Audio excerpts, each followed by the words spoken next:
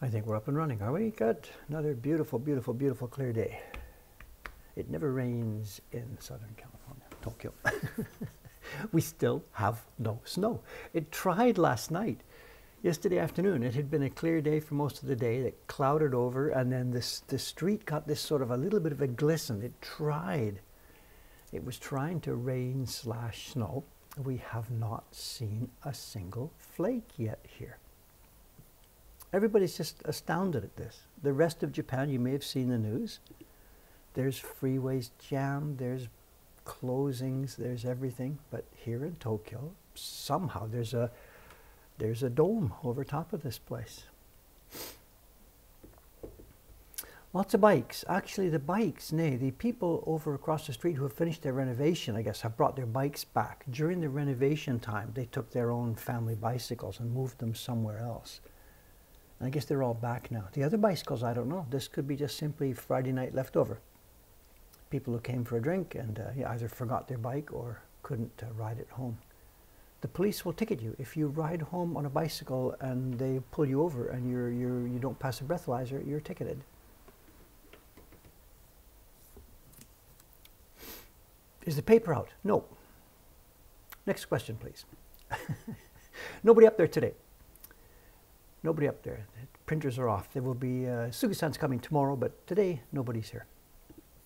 It's just the shop. Nobody in the office upstairs. It'll be three of us in the shop. I'm here. Mori-san will be here today, and I think and Miyata-san is here. I'm not sure. Excuse me. So upstairs today will all be dark and gloomy.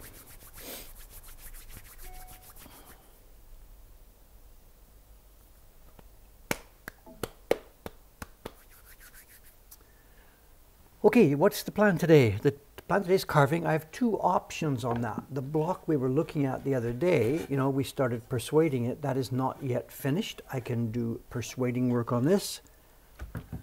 And then I also have today now, the next hanshita, we are going to paste down the hair.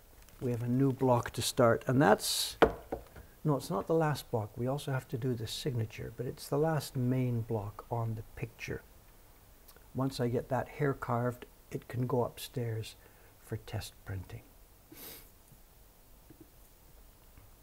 But what I should do, I think, is let's start with finishing the clearing work that I almost got finished yesterday on the other stream. Let's finish this little bit of clearing here. There's one still to do. The other side, I'll do the persuading off stream. It's just too noisy.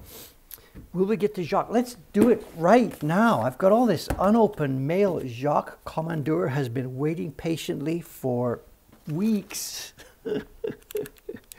Do I know how big the waiting list for the Surfer Girl print is? No, not at all. In fact, we haven't got an official, like we didn't open a web page, put your order in here.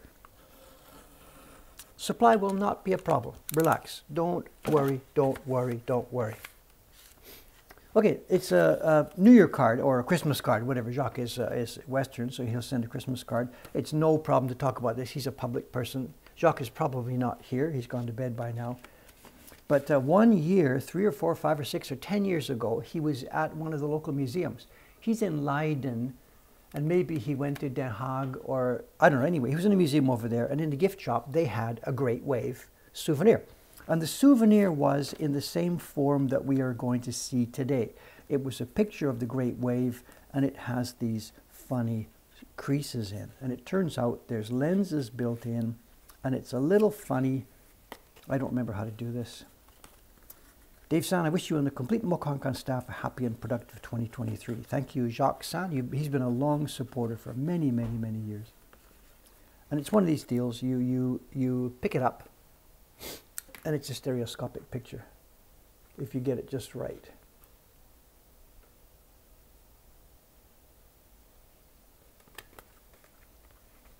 I can't quite get it right, but whatever, it's in there somewhere. There it is, cherry blossoms in stereo. I don't think we can do it. I don't think we can do it in the camera. I've only got one camera. But anyway, Jacques-san, thanks for your friendship. Thanks for your support over the years. He sent the Great Wave one, and then a year after that, the next year it was something from Escher, and then it went on and on and on and on and on. So it's a 3D viewer. So For those of you who don't know, the friend and supporter Jacques Commandeur, he's got a fabulous website. He has a print collection. If somebody just searches, I don't have it, if you search Jacques Commandeur woodblock prints. If you search that, his website comes up. It's full of really interesting prints. He's not a print maker, he's a print collector and a supporter of people like me. This is another show and tell potential box. We have a bird book, another bird book to look at. We've got extra stuff for show and tell. I have no idea. Let's talk about it when we get there. That's an awfully big box for what's inside. What has he done? There's supposed to be a package of small woodblock prints, and this person has kind of overdone it, but whatever. We'll worry about that when we get to it later. Now, some of these are obviously for opening online. Some of them are not for opening online. We looked at that one the other day. We looked at that one as well. Steve, so we've looked at these to show. This was from Steve. He had sent a woodblock print.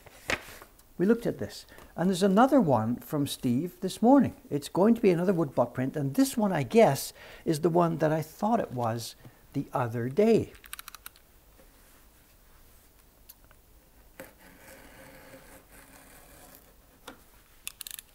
This must be the new print that Steve made for Jed, I think. No, it's not. Wrong again. Okay, let's have a look at the one he sent the other day. Oh, I see, an alternate version of reality. Okay.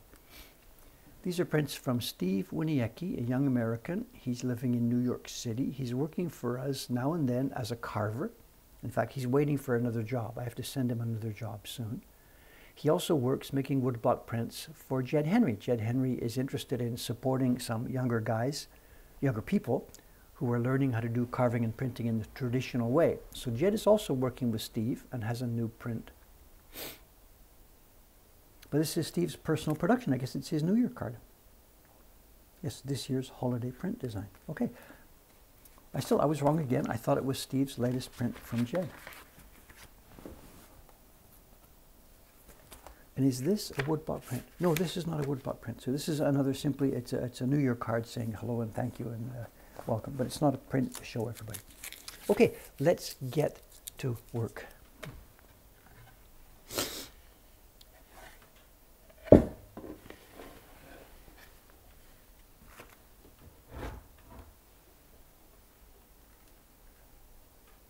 So the outline then for the work today is going to be this. I will finish clearing the area around this surfboard area. It'll only take me 5 or 10 minutes because most of the persuading was done.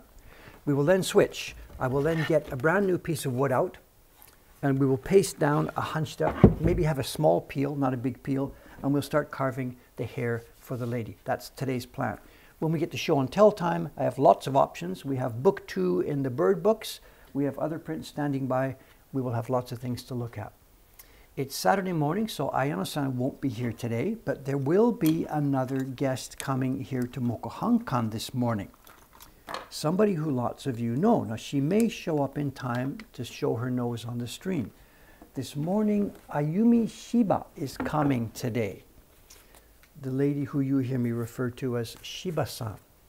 She's used to work for us at Mokuhankan. She only now does part-time work for us out in our shipping center. She used to work here at Mokuhankan as a print party host, and she designs and publishes prints in her own right. She's known for her Ghost series, for her spider print. She's coming today because she and I are going to work upstairs doing some sizing. She needs paper for her latest print. She wants to do the sizing herself. She wants to learn how to do this. So she and I are going to work upstairs on sizing.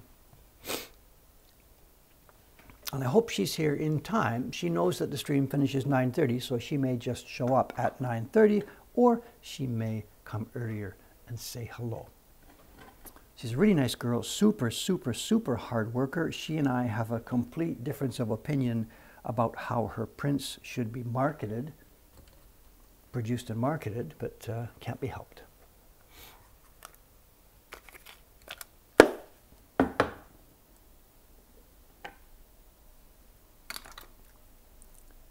And I guess she has a new print up and running, which is why she is here to do some paper sizing.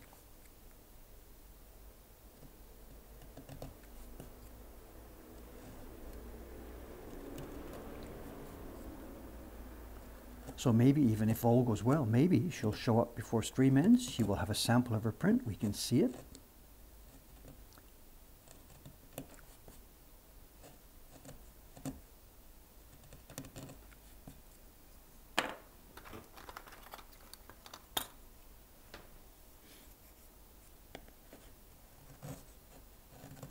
Now, I mentioned the difference of opinion. What I want to do is I want Mokuhankan to actually produce her prints.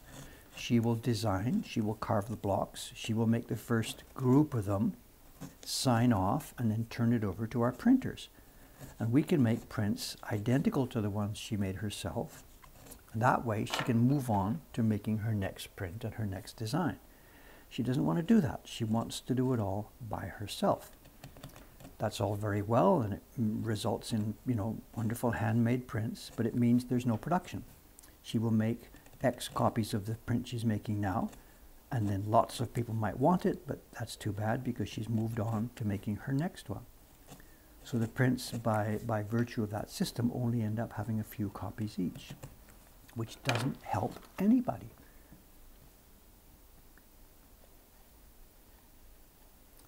But she won't come around to our way of thinking. And I get it. I can't argue with it. It's just a different way of seeing the world.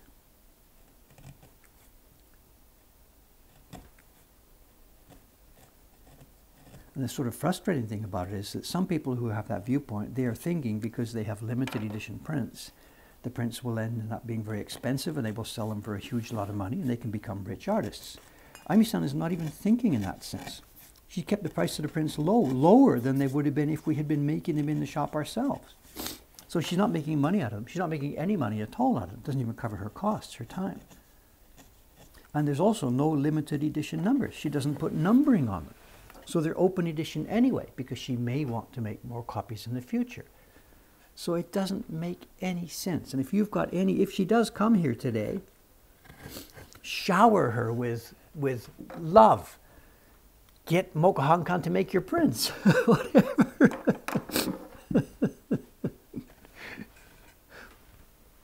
I'm going to have trouble keeping this in view here today.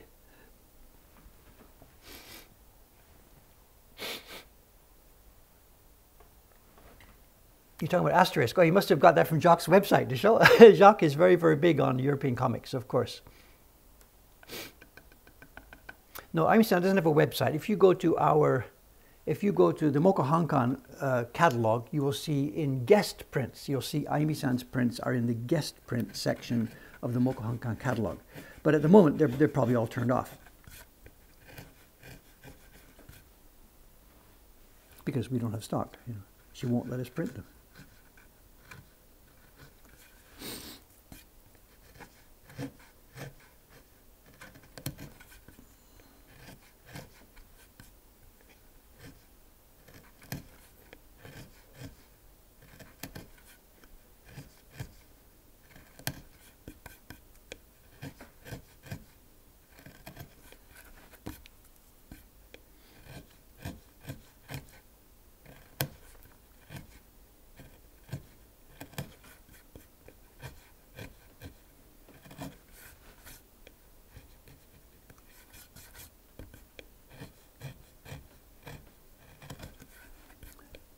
We did try it, I think we've talked about this on the stream before. We must have talked about it actually when it happened. It would have been maybe just before Corona, 3 years ago or so. One of her prints had been really, really, really popular. It's a ghost, the ghost in the graveyard, the woman who had become beautiful after she died. And we convinced her to let us try this. And she's like, no, okay, let's try it. And we got a batch of paper, 40 sheets or so. She prepared one of her copies that she wanted us to reproduce. And our printer, Mr. K, Kawai-san, who used to work he carefully took her master copy and made 40 copies of it. And we sat down in a meeting, the three of us, me and Mr. K and Shiba-san. And she starts looking through these prints, and I thought they were fantastic. Mr. K was really proud of what he'd done. They looked just like the master copy. And she picks them up and looks at one and looks at another. And this is, I'm not telling bad stories about her. This is just what the lady is. And she looked through them and then said to us, no, I can't, we just can't sell these. I can't sell these. And we were like, please tell us what's going on, what's wrong? And she picks up one of the prints, and there's a small dog down in the corner. And whatever, I could not detect any difference. And she's, look at the expression on his face. It's just completely different from mine. And I looked at the two, and I honestly couldn't see a difference. And Kawai-san looked at the two, and he says, I think it's actually kind of the same. And she says, no, you guys just don't get it, because you're not the artist. You don't get it. And she took them away, and that's it. I'm not allowed to sell them. I had to pay Mr. K for his time for that, and whatever. And it's whatever. She just clearly was backtracking and couldn't find a reason to say no, but just did not want to let prints out into the world that weren't made by her. We were going to put the name on, carved by Ayumi-san, printed by Mr. K, whatever. So that's it. That was the end of it for me. I'm not going to waste any more money and time with her on that one. So she knows we're short of stock. She knows the demand. There's a huge waiting list for her prints. People, I'm not an official waiting list, but there's a huge, people ask us all the time for her prints. And someone says over-perfectionism. I don't so much think it was over-perfectionism, because the print we did really, really, really was very good. It was just that she had finally been pushed her backwards against the wall, and there was nothing else for her to say. She just didn't want to do that. She had sort of changed her mind. She realized it was a mistake to let us try it. And she was just grasping at some reason, saying the expression on the dog's face was different. It was just a sort of a defense mechanism. I'm not speaking badly of her. I get what she is. She's an artist. I'm not. So I get it. But I just feel sad because, so many more people could be enjoying the pleasure of the thing. And not to mention, she could be making more money to help feed herself. Mr. K would have more work. It's just win-win-win all around. Anyway, enough of that. We've probably sold the same story now many, many, many times.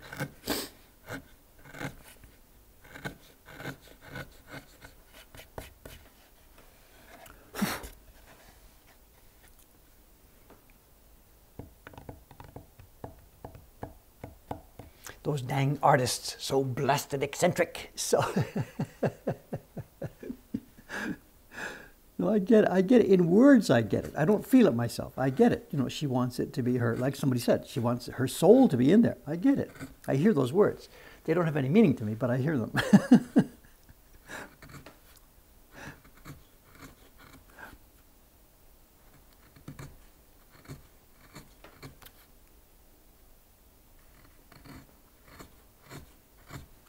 And her feeling, I think, would make a lot more sense if there wasn't such a thing as the 300-year tradition of the Japanese print made by craftsmen who are taking, ideas from the artists and producing glorious works. So the Japanese ukiyo-e print tradition, the Japanese traditional print in itself is one of the glories and masterworks of human achievement. So there is that side to it as well, Yes, I understand her point of view, but it can be done. Hokusai didn't make any woodblock prints, and yet here he is, known and recognized as one of the glories of world art. And he didn't touch the damn pieces of paper. Anyway. She'll probably come early today, and I'll say something, and we'll start the same argument as soon as she gets in the door.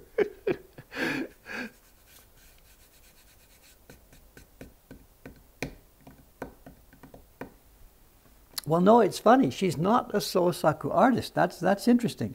I know it looks like she might be Sosaku. Sosaku artists are the modern way of doing things. They design, they cut, they print, they put it out by themselves. She's not a Sosaku artist, because those people are thinking they are high art and their prints should sell for $6 bajillion and they're limited editions and they make 3 and that's finished and then go on to make something else. She's actually a traditional printmaker who just wants to do all the steps by herself. Her mindset and her thinking suits much more that of the traditional setup. It doesn't suit Sosaku again at all.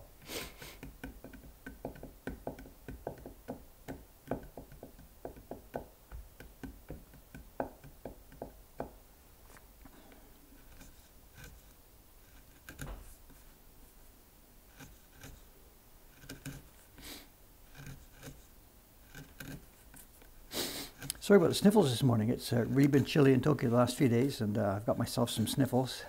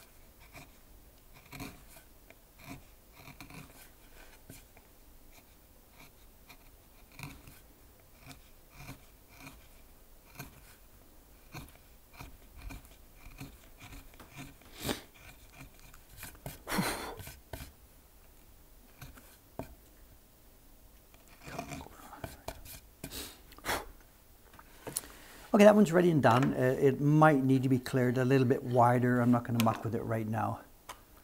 It's certainly done enough, ready for sending to test printing.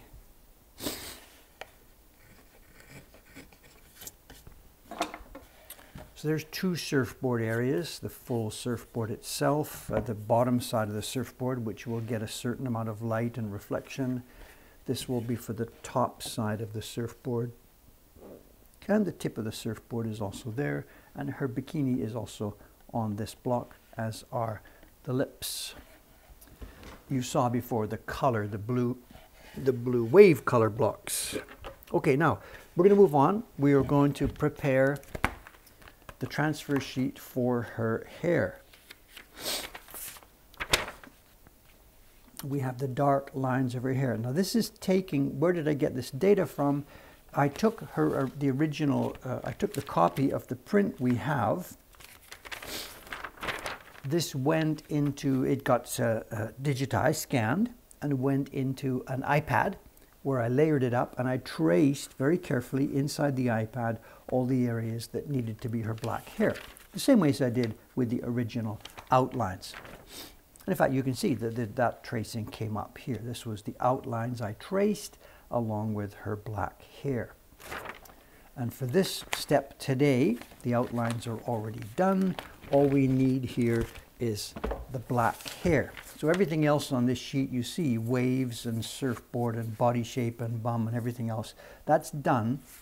And in fact, you can perhaps see the area of gampi here is not the entire sheet. I didn't want to waste all that gampi paper. All I need is the hair. The other thing that's going to be a little bit different today is this. I'll zoom out so we can see this easily.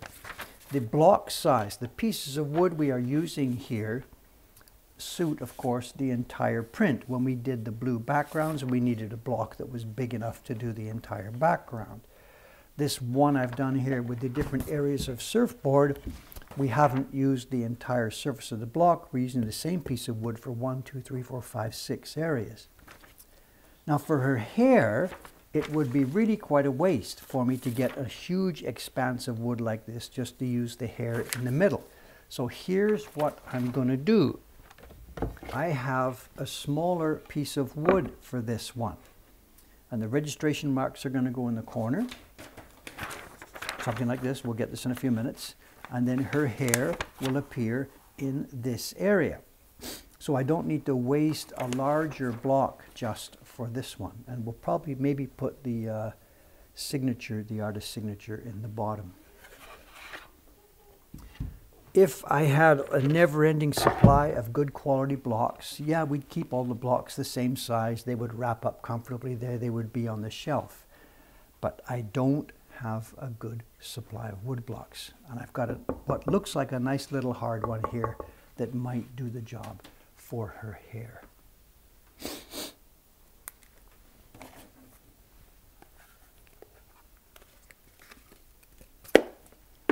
I can't see the chat easily with those glasses. Here we are.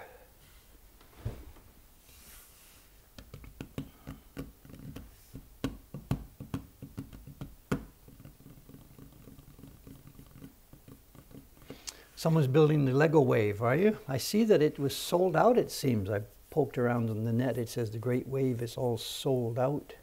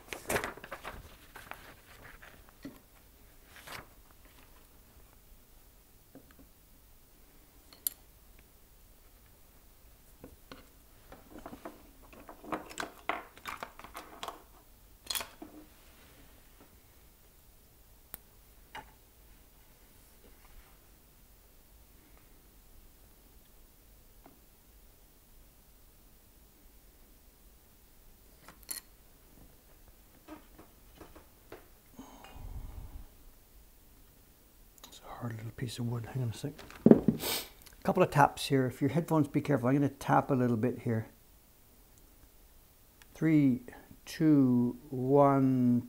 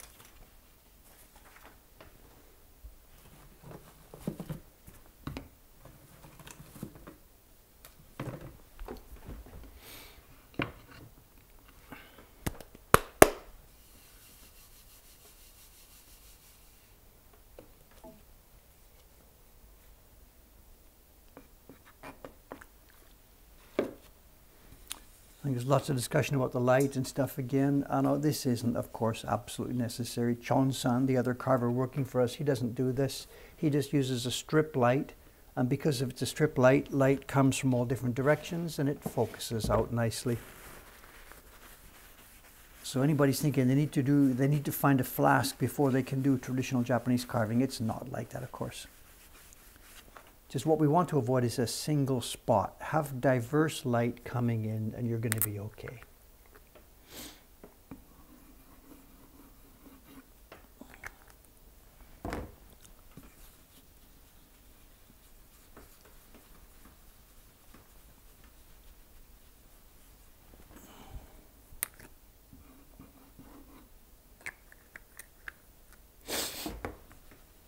If you're going to play armchair psychiatrist, you can think that Dave is doing this because he's such an outsider.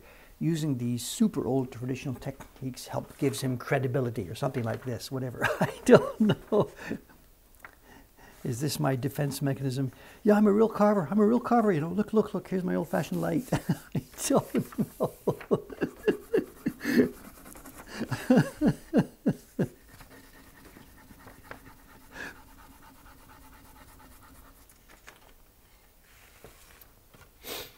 There's not going to be any giant peel here. There's only a tiny piece of gampi paper here, so don't stand by expecting Olympic spectaculars here.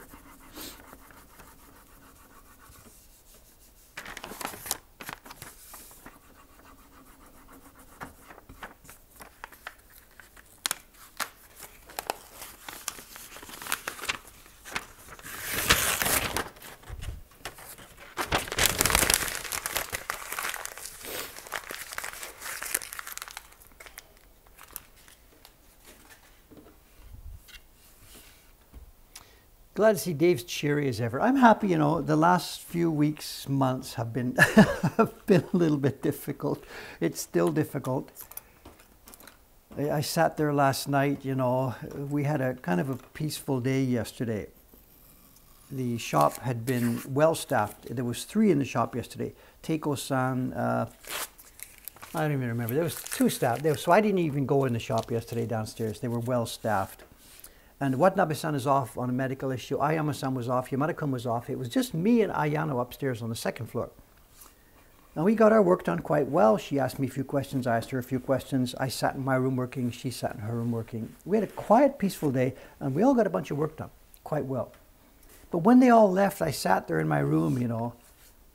What I had done, yesterday I did the what we call here the chimp. Every couple of months we put out what we call the chimp. We use the MailChimp email service to send out, you know, update information, whatever, to people on an email waiting list. And that went out yesterday. And that was my job yesterday. I sat down in the morning when I got back from the pool. I pulled up a blank template, and I filled it in. And by the end of the afternoon, it was all ready with photographs and text and checked and written. So that was my job yesterday, and it came out pretty well. But then I sat there and just, I don't know, at the end of that thing, those of you who received it, you know what happened. At the end of it there, I got kind of a little bit, I don't know, whatever. I got kind of a little bit Dave.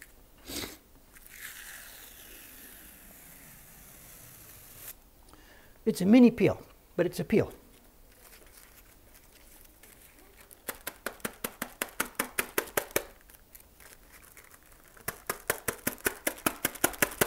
How far can we go before this breaks? There it is. So it does tear. You have to work at it.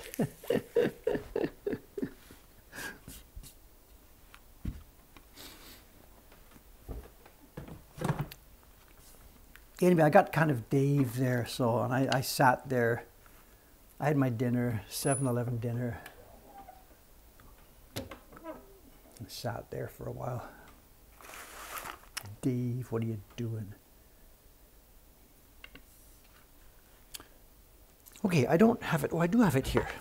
I do have it here. The key block for this print has already hair on it.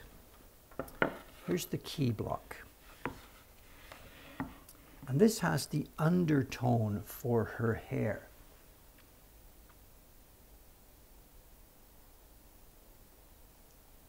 It's got the outlines, which will be printed in a gray, a nice gray, not black, there'll be a gray. And then it's got the undertone for her hair, and it's even got a few little hairs. And then, of course, her face. This will be the key block. We start the whole process with it. Then what's this other block for? This is the block for black. This is black. And if we go back to the design, I guess you can perhaps see what's going on. Her face, as I said, her face and the body lines are gray, and that's under the hair. You can see these striations cut out here. They're not going to be white. It wouldn't look like the lady had white streaks.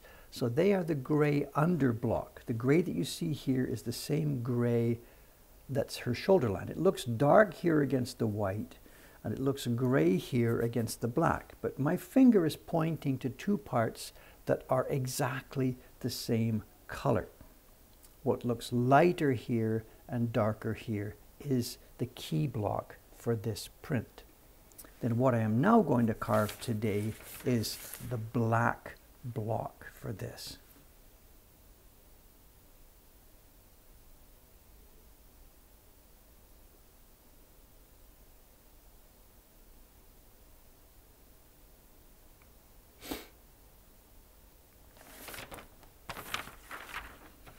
Says he, looking at it and then wondering why I can't see those gray lines.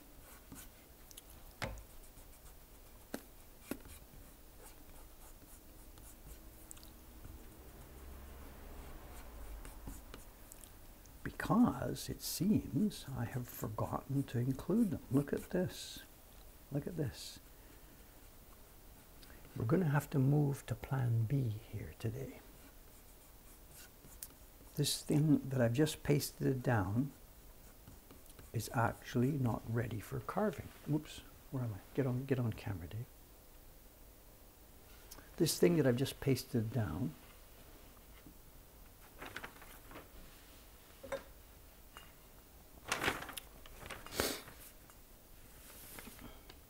needs the location of those gray lines in it. Of course, it needs those gray lines. They aren't there. So last night, when I was doing the export from the Photoshop, I chose the wrong layer.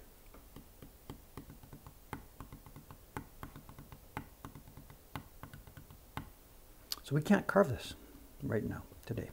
I'm going to have to go back and re-export it. I'm going to have to go back to my Photoshop file, which came out of the iPad, the tracing. I'm going to have to re-export it with those gray lines included.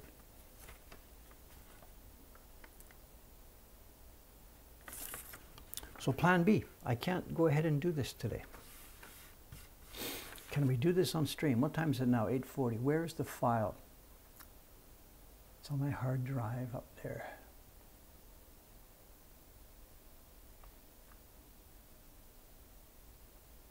No, because I got to print it out, then go to the 7-Eleven. Just, it doesn't work for something that I could do on a stream. So, no problem. Plan B. Let's move on to something else. We'll see this again.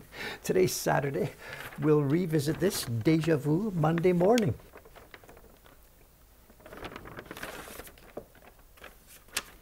But luckily, we have the other face of that previous block still standing by, ready for work. So guess what? We're going to have a persuader stream after all. Ah well, ah well, ah well.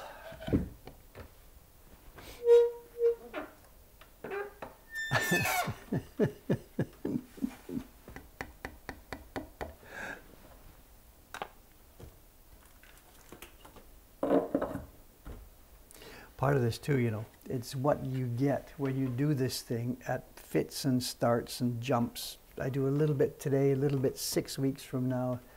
This is no way to do your job, you know, grabbing at little bits of time here and there, trying to make it all work. So, obviously.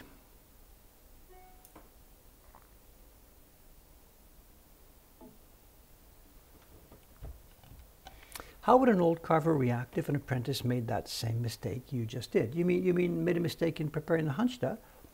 There's nothing dramatic, whatever.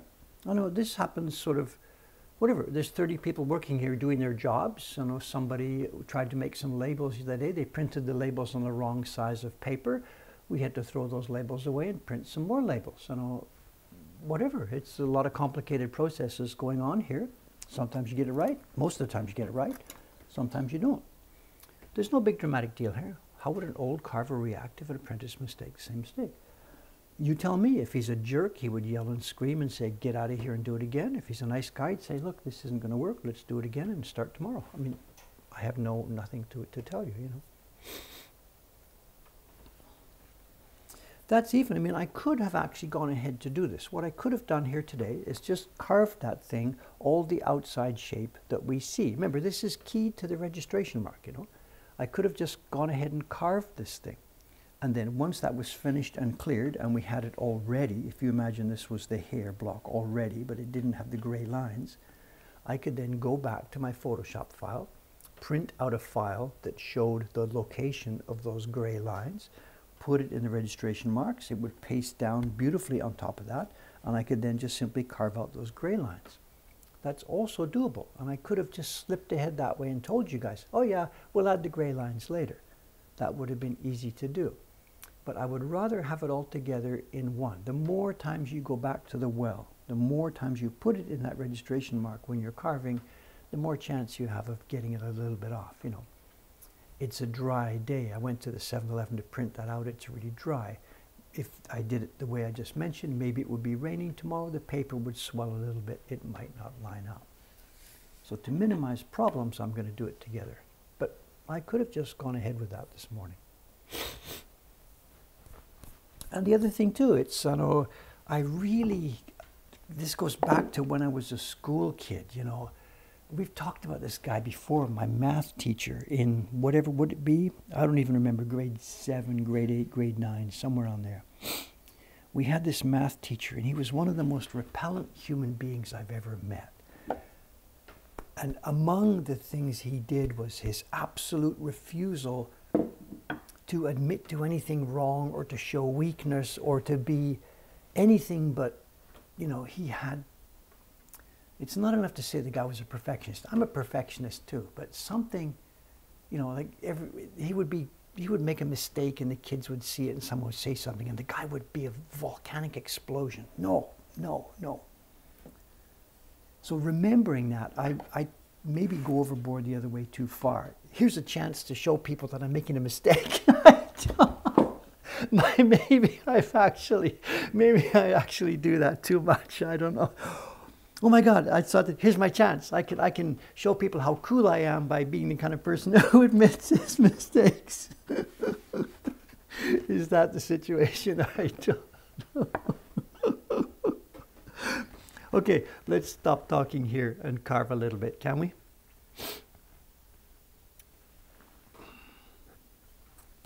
Is that an expression of the person is so self-confident that he can easily admit the mistakes, or he's so not confident? What's the opposite of self-confident? He's so insecure that he has to pretend he's the kind of person who is so self-confident he can admit his mistakes. Shall I lie down on the couch for the analysis? I don't know. None of us know each other. We think we know who we are, but we don't know who we are, you know. I'm sure people watching these streams have a better grasp of this person's character than the person himself. I think. I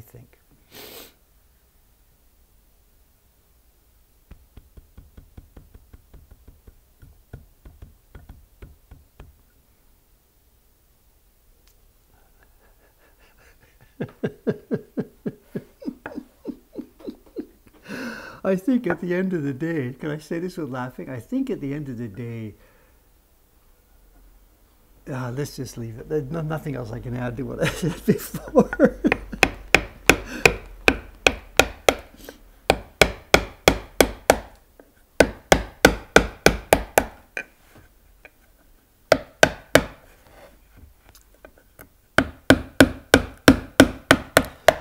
Actually, there is a little bit more to add to this. There's a little bit more to add. I got an email this morning. I haven't replied to it yet. This person might be here in the stream, so I should be careful what I'm saying. I got another email. I get these kind of emails quite often. It's a person who wants to come and make a documentary about Mokuhankan. This particular one, this was straight up. This was a student, and he said, I'm a student at such and such a place, and my assignment, and blah, blah, blah, blah, blah, and I need to make a 5-minute blah, blah, blah, blah, blah. Could I do something with you guys? So I'm okay with this, whatever. A 5-minute film, whatever, no problem, no problem. But the reason I bring this up now is because we do get people writing to us saying, I'm a documentary filmmaker, and, you know, I want to come and do a documentary about you guys.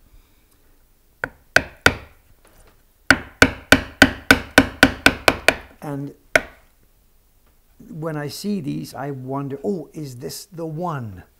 Is this the one? Because in the back of my mind, I have the idea that, you know, I think highly of what we're doing here. So I think that there's a good topic here and good meat here. So do I think there's a good documentary story here? Yes, I do. Do I think it's an easy story? No. And we've had one documentary made about our work already, the one that was playing in the airplane. So what's it called? The Art of the Game. It was not a documentary about me. It was a documentary about that specific project. And we said yes to it because I wanted the story to go out there, but I was so disappointed in the process and in how it came out. So ever since then, I've been nursing my wounds and thinking one day, this genius documentary maker is going to come along. Look at what we're doing here. He's really going to understand himself what's happening here, and he will look deeply, figure everything out, and he will tell this story. And this is sort of something in the background here that I want to happen.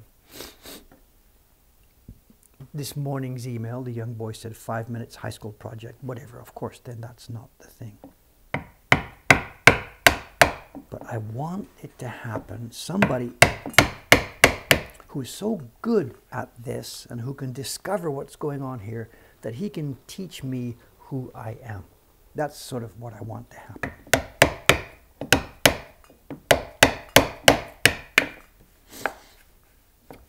Not teach me who I am, find out who I am.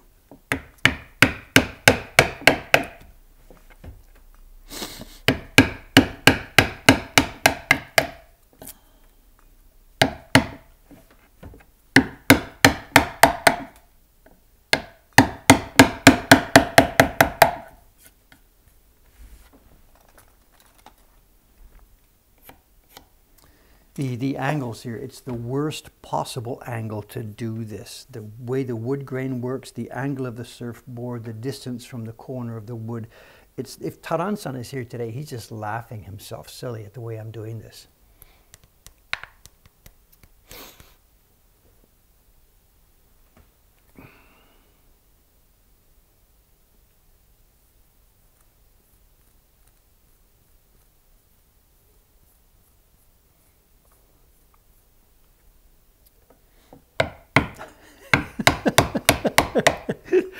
Koringami's got the comment here. Most people probably don't understand what Koringami's comment. He said, you are already working with an Academy Award winner. What more can you ask for? And I suspect there are not many people in this stream who understand what Koringami is talking about here. Anybody know? Koringami, you going to tell him? I don't.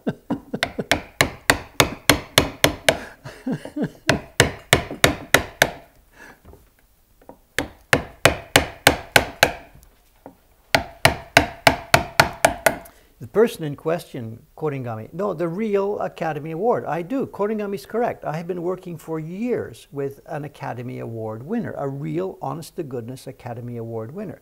But the person in question doesn't like to talk about it because he feels, whatever, put it behind you, move forward, do something better.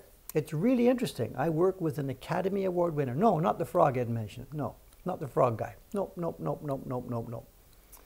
In their dreams, not the frog guys. You don't know, we've talked about this before. Yeah, Koninami's got it.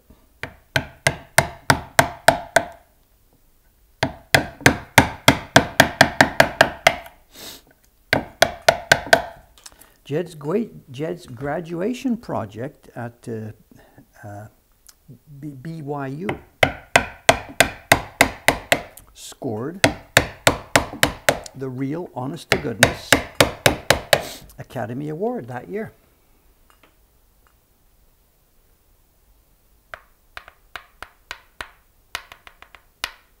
That was called, I think it was called Kite. It's an anime. And Jed didn't do the whole thing. Jed was the team leader, the project leader. He did the look and feel of the drawing. He didn't do the storyboard. Jed was the, I forget what the name, producer, director, whatever. I don't even know. No idea. And I think it's called Kite. And what year would it have been? You got to go back 12, 13 years, I guess. And he scored an actual, real, honest-to-goodness Academy Award.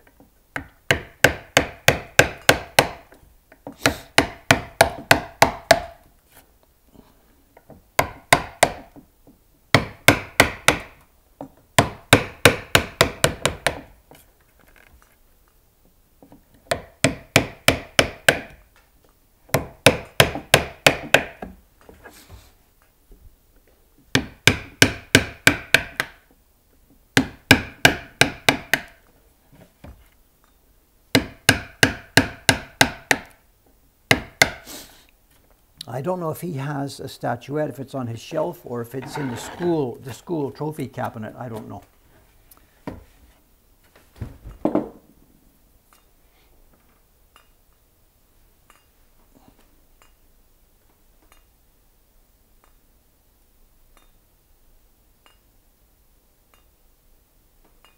Got some links, people? Yes, thank you. Good, good, good, good, good.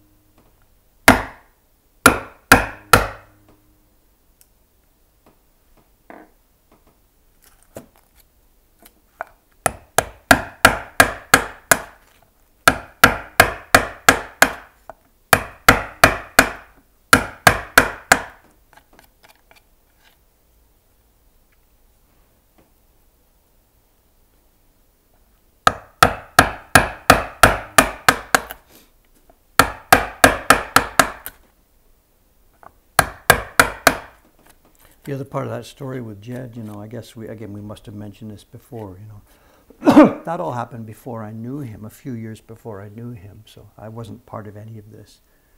I just heard it in passing. Actually, I think he had mentioned something about it. He didn't come out to me and say, Dave, wow, I've got an academy, didn't you know that? He never even mentioned it. It must have popped up on something else I've been reading, and I came back to Jed. Jed, wait, tell me about this. What's going on? He didn't mention this. And he's like, yeah, whatever. So he didn't come on to me with this. I learned about it somewhere else, you know.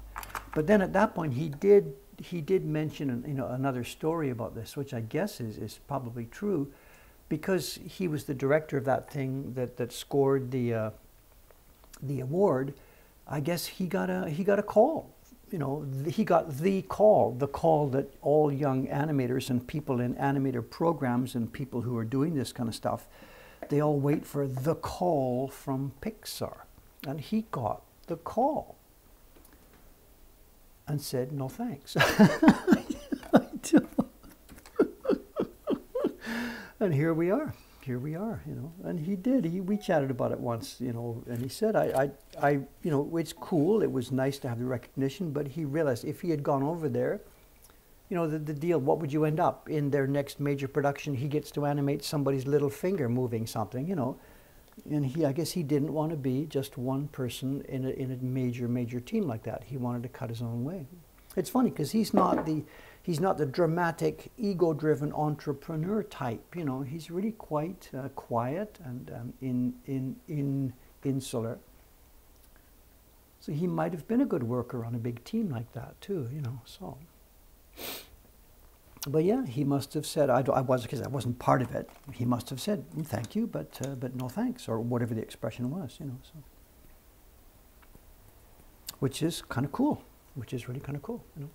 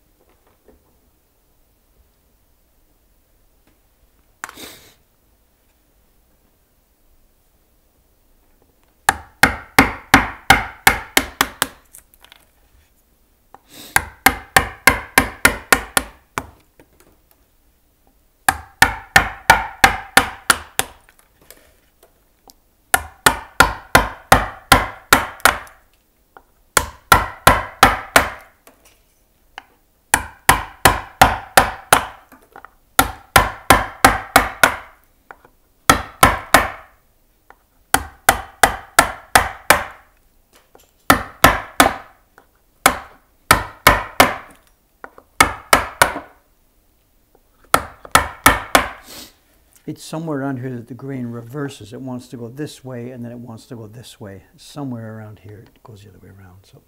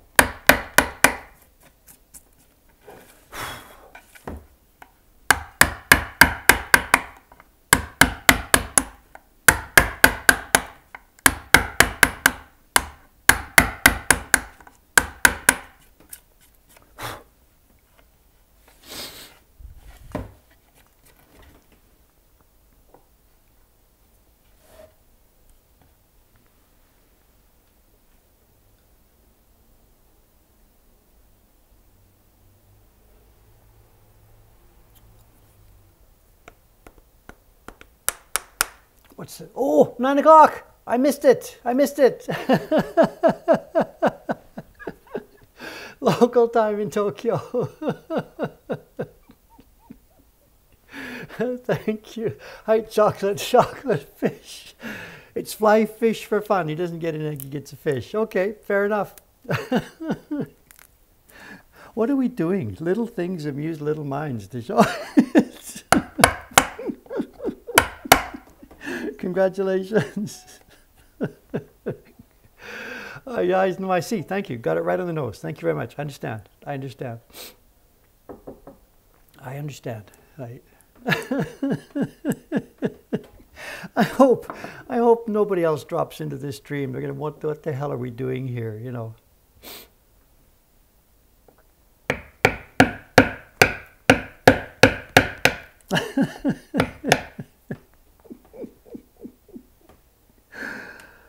What is life for? You know. My God. How hard up do you have to be for interesting things to do with your life when hitting that on 9 o'clock gives you pleasure? How hard, yeah, so how hard up do we have to be?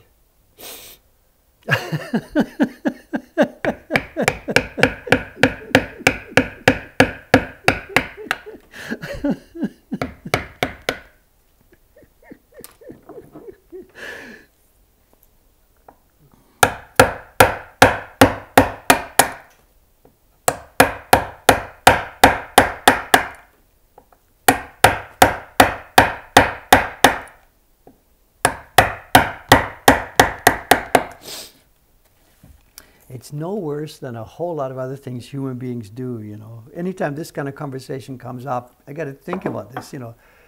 We are happy at this achievement that's been scored here today, you know, which absolutely, in this universal terms, is completely, totally meaningless. We know this.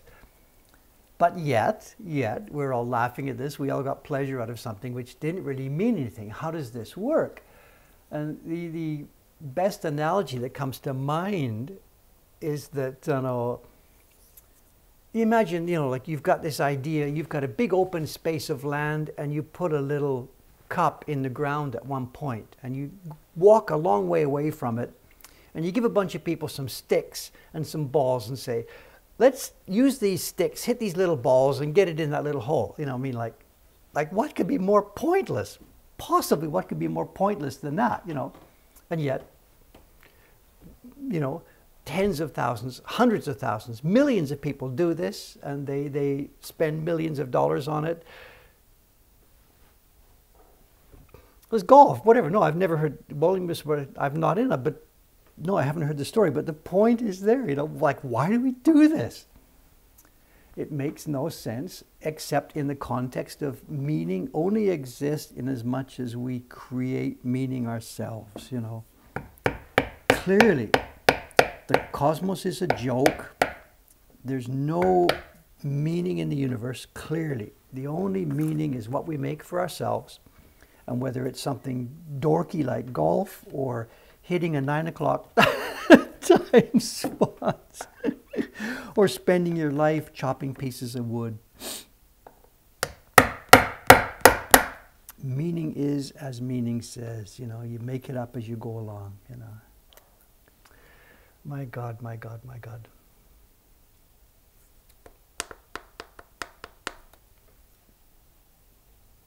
It's not that we get to decide what's meaningful, it's that we have to decide what's meaningful. If you know, unless you're going to stick with the unexamined life.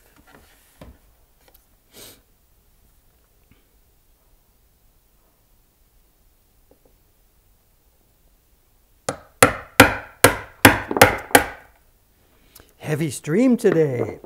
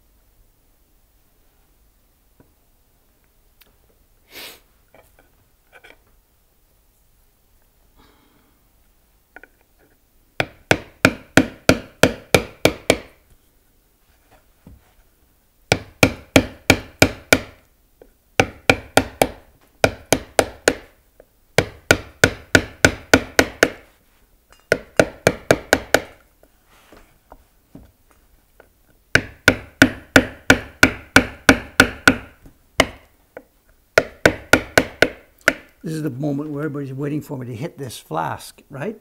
We don't need the flask at this point. And honestly speaking, if it was easier to remove it and get it out of the way, I would do so. Over in Ome, it's on a little hook. I can unhook it and move it out of the way easily. Here, it's sort of wired into that thing up there that I don't really want to climb up there and do this. But yeah, anybody looking right now, why is that flask here? We don't need it for this job. Yes, common sense. I should just move it out of the way. Because if I'm not quite careful enough here, we're going to nick it and I'm going to get drowned. It's the old thing, don't do as I...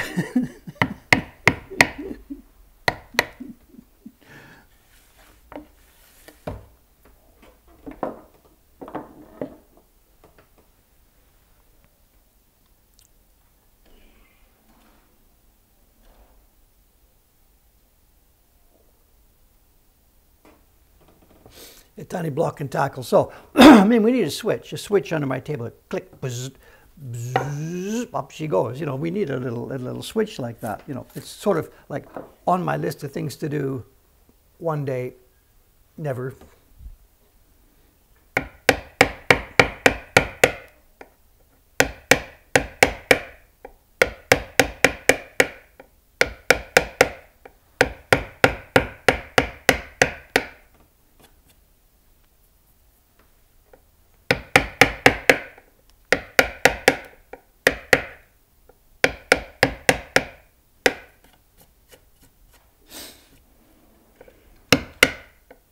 It's 9 o'clock on a Saturday is running through my brain. 9 o'clock on a Saturday.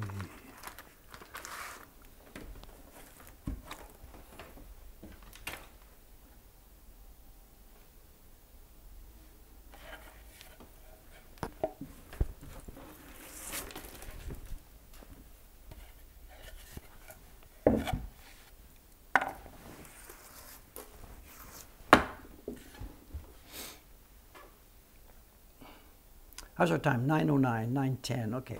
A few more minutes here, and then we'll switch to our show and tell.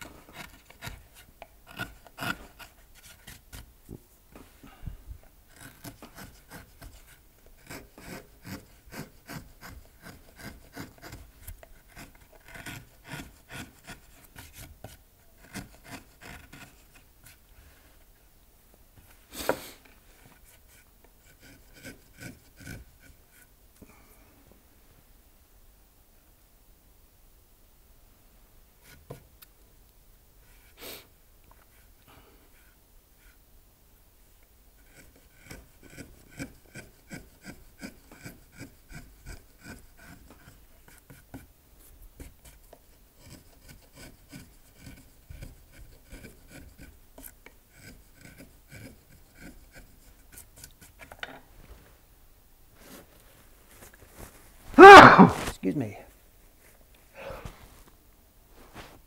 Oh.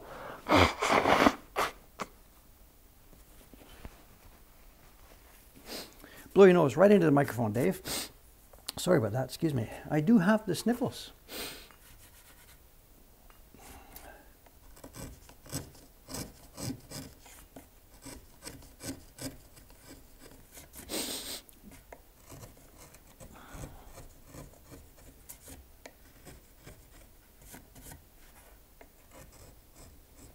According to the official company rules, which Aoyama-san promulgated last week, he went to the Tokyo website. We're trying to figure out what to do when staff members have a cough or stuff like that. Do we book off? Do they come in? Do they stay home?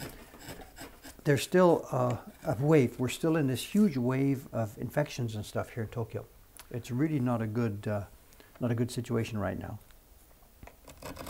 So we've had occasions sometimes now in the past few weeks where a couple of staff members have come to work with quite a strong cough, a deep cough. Oh, good morning. Oh, Shiba-san, she's here. We were talking about you. 今、Shiba-sanのこと話しましたよ、ストリームに。そう。ちょっと、ここまでどうぞ、おはよう。このカメラ。ど Here, here, here, here. This is so. おはようございます。 Shiba-san, here we go, here we go, here we go. This is the lady. For those of you who don't know, this is the ghost print lady, the spider lady. This is the show. Yes, ninja related woodblock prints. もうこの忍者ビジネスもうすごい元気でしょ。あ、そうなんですか。すごい元気。わお、もう毎日週5回体験になりますから、もう数十人参加しますよ。すごいですね。それ町がの一番有名なあら。Troublemakers です。もううるさい。後で説明しますが。今日は一緒に動作練習でしょ。そう、動作練習。OK。じゃあ今のストリームが今9時13分ですよ。だから今上で電気を入れて駅の準備を温めて、カーペットも温めて、それから二川が昨日の夜から水入れて、今日研げやすい形になりますから。今日お店に森さん、何さんが来るんですから、じゃあ9時半になって一緒に植えて、ちょっとだけ説明して、どうぞ。ありがとうございます。じゃあちょっと渋さんができることありますが、錦の紙でしょ。まだ出してカットしてない。だから9時半からでもできますから、液を作る間に紙をカットしてホットカーペットの上に入れて、温めておく。そう。わかりました。ちょっとそれやっときいいです。だから錦の紙どこにあるとわかりますか？わかんなかったらまた聞きに来ます。だから階段の下の三角でしょ。一番下は竹長大広。錦の紙のパック、300枚ぐらいが入っているパックありますから、じゃあこの中から自分が欲しい枚数を取って、予定はない、今日半分切る？半分切ります。OK。じゃあもし、10枚取って半分切って80枚。じゃあ取って切って、今のやる台、右側がやるところ、左側は板とかタオル、その下に入れて、暖かくなる。あ、わかりました。じゃあちょっとやっていきますね。はい。Excuse me. So.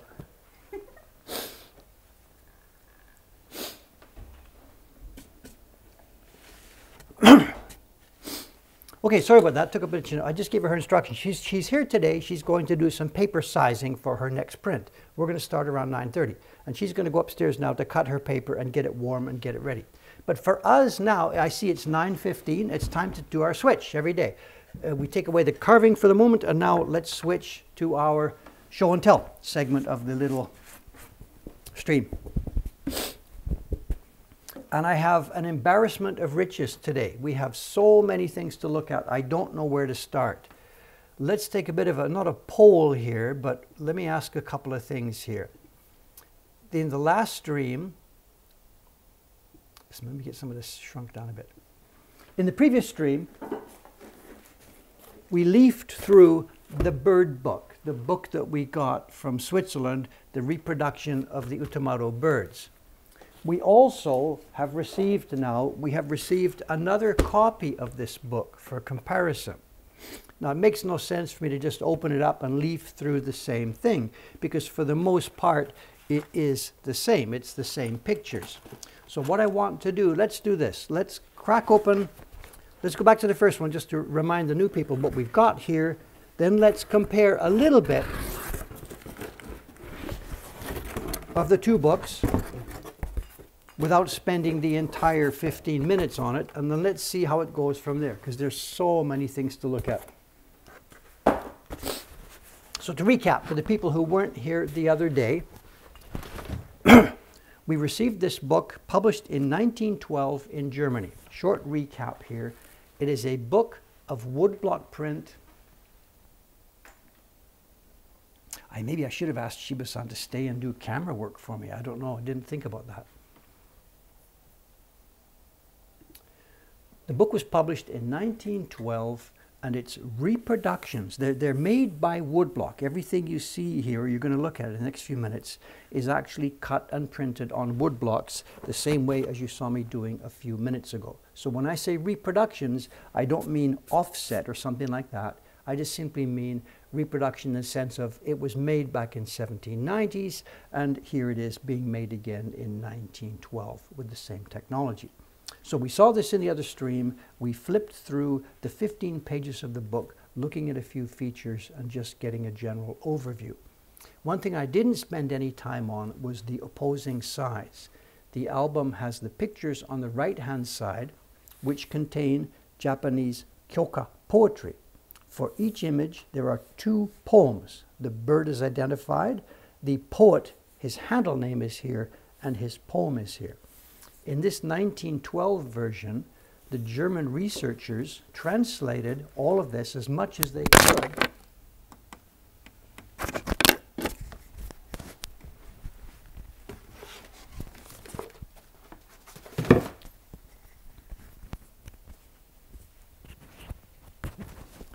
The German researchers translated as much of this as they could into German, along with extensive footnotes trying to explain all the ins and outs of the poetry. Mafalda was here the other day, speaks German. She says it's a very, very old-fashioned approach. She says some of the birds' names are actually no longer used. And as far as the meaning of the poems go, it's anybody's guess as to what the meaning is. It's very much letterpressed. Somebody's mentioning this. It has got a beautiful touch. This is on Japanese Hosho paper. And I'm really sorry I don't have a proper light set up at this bench to show you, but it is indeed beautifully, beautifully letterpressed. And even though I don't have any idea what the German itself means, it is a beautiful object to behold. Okay, that was the book. We paged through it. At the front, there is also an extensive introduction, all in German, along with a hand-carved reproduction of the preface to the original book. So there we have what we looked at the other day. We now have, this came to me from a book dealer in Switzerland, and I had to pay about, what was it, about $500 for it. I forget the exact price. We now have a second copy, and this is from a book dealer in Germany, and this was about half the price of the book that I bought first. This one matches the copy that Mafalda showed me, the lady who was here the other day. We can pop up quickly an image. Mafalda-san has a copy of the book. Her copy, which we see a photograph here, her copy matches this one in appearance. A couple of things to say. What's this? What are we looking at here? This is not actually an intended pattern. What we've got is a very thin fabric glued onto a cardboard to make the cover. In fact, my copy also has a similar structure. It's got a very thin fabric glued onto a piece of paper and glued down to the boards to make the cover. This one works the same, but what has happened over the years is you can see the brush marks from the back. This area and this area are where the glue has soaked through over the years. So the pattern here wasn't intended to be there. And the other thing about my copy is, as we can see, looking at the side, this is heavily water damaged. It's been perhaps even in an actual flood. We can't tell. We've been looking at it here, trying to figure out how the damage could have occurred, but it is heavily water damaged. Oh, the other thing before we open it up and move on, this is another aspect to the mystery. The copy we saw the other day, it says there are an edition of 300, and this is copy number 23. This one, with slightly different printing, heavier, denser printing, says, and same label, edition of 300, this is number 294. Mafalda's copy has the same kind of cover on the cup, and her edition is I think it's 280 or something, she said. Opening them up, we see it's pretty much the same book. There's the introduction material, and there's the pictures, and they are, I've looked at them side by side, one by one, one by one. They match pretty much exactly. Now the theory is here that this German publisher actually put it out as an edition of 300, which one we don't know, and then it sold well, so he's thinking, let's do this again. And another edition of 300, perhaps. Or maybe they changed the cover partway along, we don't know.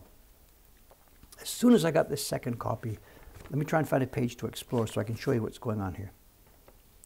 As soon as I got the second copy, Dave is interested to figure out which one might have come first. Do either of these block sets show any damage?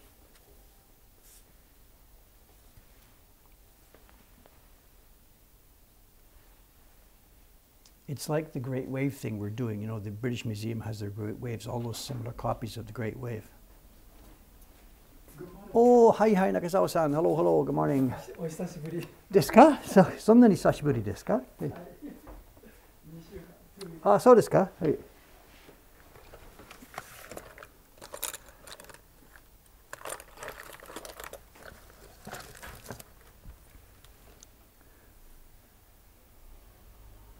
We have a pop, a break in the borderline. Now I'm talking to the stream. Down here, we have the same pop, the same break in the borderline. So it's the first thing we look at to try and decide, are these prints made from the same block set? And absolutely, they seem to be. The patterns here, get this camera, my God, I need a cameraman. Ah! I can't speak with that in there, it doesn't matter. The spatter paper is different, of course, because this is sprayed on, this is not printed. But all other lines, every other line we look at is, as far as I can detect, absolutely identical. The pigments are the same, the impression is the same, the way the printer is pushed into the paper is the same. I would have said, if nothing else, these are absolutely... Morning. Oh, it's Ken-san. Soka, soka. We got a crowd here today. Hi.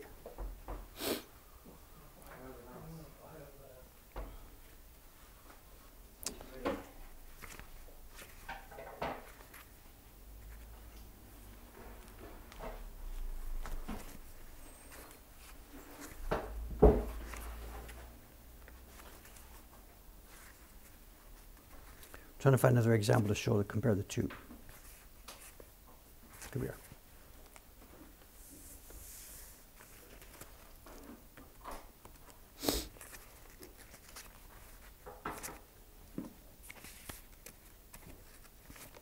I got to be careful not to smack these up. I'm sorry, excuse me. It's difficult to handle these things here.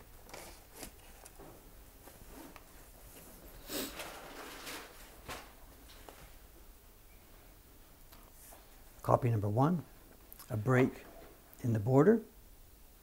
Copy number 2, a break in the border. So it would seem, as we go step by step, that they're from the same blocks. But there is one place where this is different. The water damaged copy on the very last print has a number of breaks in the border on the very last print, and the first copy has a clean border at that point. And there's 3 places there on that same line. This one has a broken border in a couple of places here. When you look at the other copy, the border is clear and straight. So that single fact alone seems to tell us that this one came first. It's got no broken lines on the border, and this one with the broken lines would presumably have come later. It's been bashed up and it's been smacked a bit. Now this could happen during the printing run. While they're making 300 copies, it could be that maybe the carver had carved a bit roughly, the wood was a bit weak, out they come. This happens to me, it happens to me. So it could happen during the printing run of 300. So these are just an earlier and a later sheet from the printing run, or it could be this was X years later. Does my copy have the breaks on the left side of that page? We're looking at my copy. These 2 copies are mine. I don't know. Does Mafalda's copy have that break? I don't know. Now another aspect to this, it's difficult to show some of these things on the camera. How are we going to do this? You may have noticed the paper here looks green. It's got a greenish tinge. In both of these copies, we see that. But we also, as we page through it, we see that the greenish tinge is not the same all the way through. It's there, but in some places it's a bit lighter, and in some places it's a bit darker. And what this is, let me see if I can find a place that proves it, that shows it. What this is, it's artificial aging. Let me find the place that I can show you. Hang on a sec.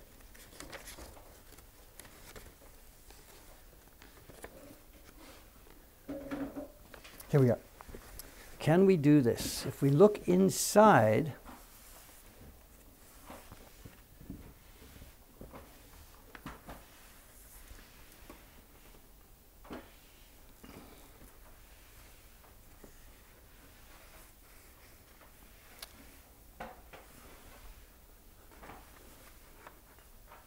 this area here, what we're looking at the moment is the inside of the folded sheet.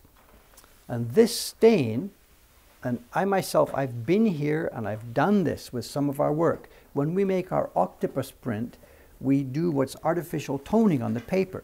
And we take the sheet of paper, put it down on a board, and we brush coloration on top of it. And sometimes at the edge of the sheet,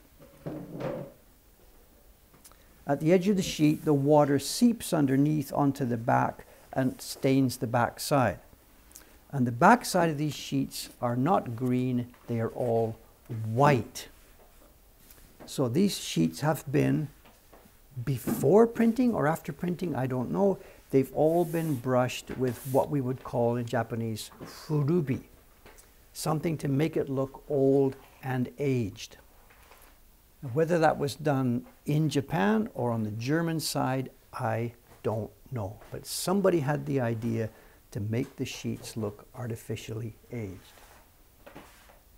I really wish they hadn't done that, because here now, 110 years later, they don't just look aged, they look dirty, because they look stained and dirty. Now, why did I bother buying the second copy, given that I have one copy already? It's obviously water damaged. The dealer told me it was water damaged. He showed pictures of it. What I want to do is see if we can fix this. Normal little staining like this, folding like this, we can actually fix this if we have single prints. We can take the prints, put them in the water the same ways we do when we're making woodblock prints, and dry them and flatten them, and we can get rid of nearly all of this crease. But I can only do that if I can take the prints apart. And these things are glued together at the edges. The sheets are okay, but at the outside edge, they're glued together, and at the inside edge, they're glued together before the point at which the binding is done. So Dave's challenge here is to take the book apart first, the binding. My God, what time is it? Oh my God, 9:31. Ah! I thought, no.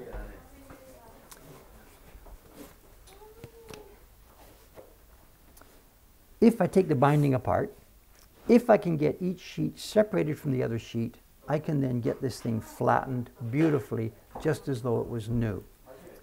The problem is, I don't know what kind of glue they have used to put these together.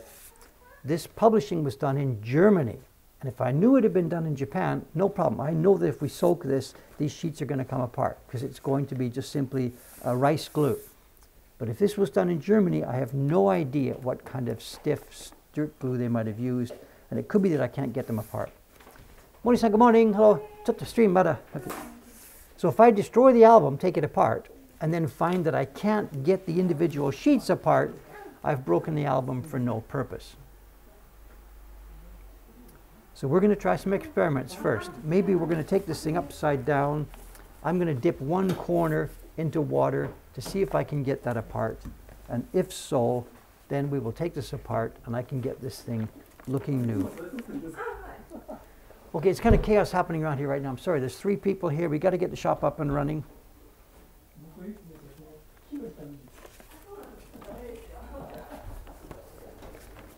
I'd hoped to be able to show some of this a bit more cleanly and better. I'm sorry. whatever. We have to move on. We have to move on. So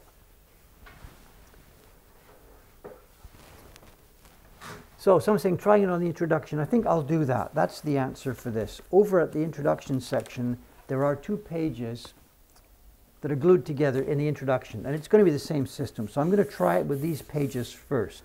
And if I can get these apart, if they do dissolve nicely, if it's a water-soluble glue, then we are okay. We are up and running. I can deconstruct this. I can get it done. And we'll do a lot of this on stream, I think, or I'll take a video of it. And that's going to be the key, this first one. If this comes apart, I am good to go. Okay, I'm sorry for the chaos here at the end of this stream. I would have liked to have done this a little bit more carefully, showing you more of these pictures, but hey, we're here. I've got to get out of here now. It's going to be chaos, chaos, chaos. Okay, thank you very much for the stream. I'm sorry it's wandered a little bit here and there. Doesn't matter. I had fun chatting with you, and I got even a little bit of work done. Let's get the outside up.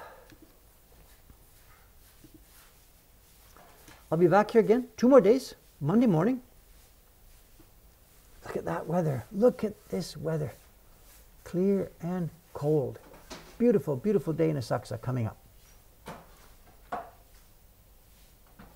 Okay, guys, thanks very much. See you next time. Bye for now.